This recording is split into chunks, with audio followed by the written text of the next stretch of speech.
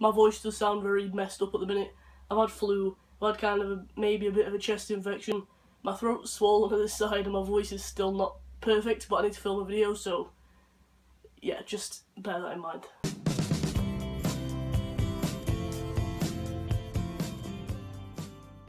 Hey, so as you can see by the title, today or should I say we, are going to be filming the furry friend tag. I say we, but you can't actually see him because he's currently laid on my bed. At least it's a good thing that he does actually sit with me whenever I film a video anyway and nobody's in. He'll come and just sit on bed next to me, so you don't actually see him, but most of the time he is there when I'm filming. But I think he's more interested in being asleep right now. It's Riley! Hello! So yeah, I thought this would be a fun little video, and a lot of people who follow me on sort of Snapchat and that sort of thing see a lot of him because I just post stuff about him all the time because he's too damn cute and I get bored and he's always there. So yeah, I thought it should be a fun little chill out thing and let's talk about my little fluff bud. He's just like flopping down though, so it's a bit hard to hold. But yeah, so I found the questions for the furry friend tag online. I've got them in front of me and we're just going to answer some questions about him. So, number one, what is your pet's name?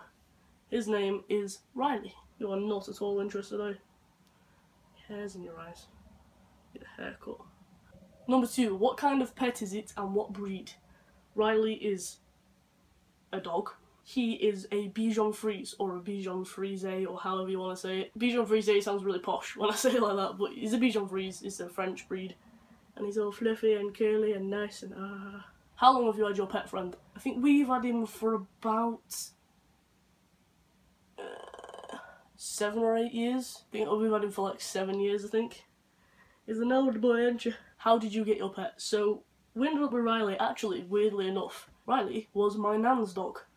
At first. So I can't remember exactly how she acquired him. All I know is that I used to go to my nan's after school because my house was further away and my nan's house was near my school. So I'd walk over there and my dad would pick me up when he come home from work. I walked to nan's one day after school like I always did and he was there and I was like, what the fuck, there's a dog in the house?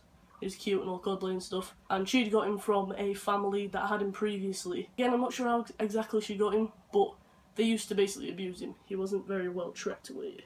That were mean.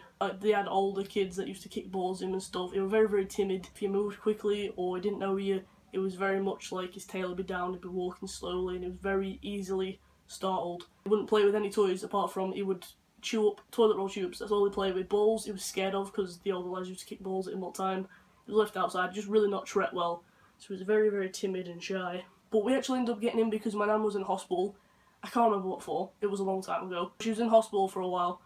And so while my nan was in hospital, we were looking after Riley for her. I'm gonna lift you up a little bit because you're like, that's a bit better, isn't it? So while she was in hospital, we were looking after him. We all bonded with him and he was all cute and nice. And my dad actually bonded with him a lot. I decided that my nan wasn't getting him back.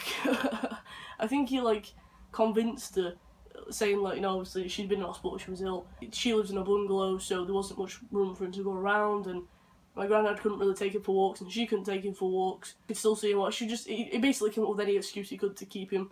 So we ended up keeping him, and yeah, we've had him ever since. So that's cool. How old is your pet? Riley is an old boy at 10 years old. Little old guy. Slightly losing bladder control. He does dribble a little bit sometimes when he needs to pee or if he gets overly excited. I don't put your head. I'm not like shaming you. I'm just talking. Sorry, I think I upset him with that one. I know you're tired, but you've been sleeping all day. That's all you do, all day, every day. Just let me exploit you for a video for like 2 minutes, yeah? Thanks. What is your favourite memory with your pet? I can't think of many, like, massive memories that really stick out. I do remember the first time. I'm going to put you down because you just want to lay down. You're just sliding off my knee. You're just miserable. I'll put you there for a minute. We'll revisit when you're a bit less grumpy. But yeah, the first time that he had seen or interacted with snow was really cool. He got like probably a fair amount of snow, probably about this much. It went past his legs and like up to his stomach, and we let him out and he absolutely loved it. It's quite funny because like now he's kind of an off-white because he needs grooming, and he's white so he gets mucky easily. But I think this was around, he like just got groomed, so it was nice and white, nice and fluffy. We let him out into the snow. And so first of all, it was camouflaged immediately. You could see like these eyes. He absolutely loved it. He just, because I think partly because he couldn't, like his legs were completely covered and it was up to his belly. He was just jumping around. He looked like a little lamb. You could just see him just going whip, whip, whip, whip in snow for ages. So we were outside for a while and just playing in snow, building snowmen and throwing snowballs at each other and stuff. And so when it was time to come in, we picked him up and we took him inside. I think because he's got like really, really tight curls and it was all fluffy and probably staticky since he'd just been groomed. He just had like literally massive snowballs stuck to him, just all over him, all over his legs and all over his stomach. They were just stuck to him like just ice balls. So he was just like sat shivering, looking all cute, and we were like, oh. So we had to run him a bath, and basically just like a little bit in bottom just to go up to his stomach, fill it so it wasn't warm, it was just like not quite cold. You know, if you're freezing and then you sit in a warm bath, it feels scalding hot. So we just had to like leave him there and kept pouring water over him to thaw him out. What are some quirky things about your pet's personality? It's just placid. It's just so soft. You can do anything, like literally. First of all, watch this. I like doing this with him because it's funny.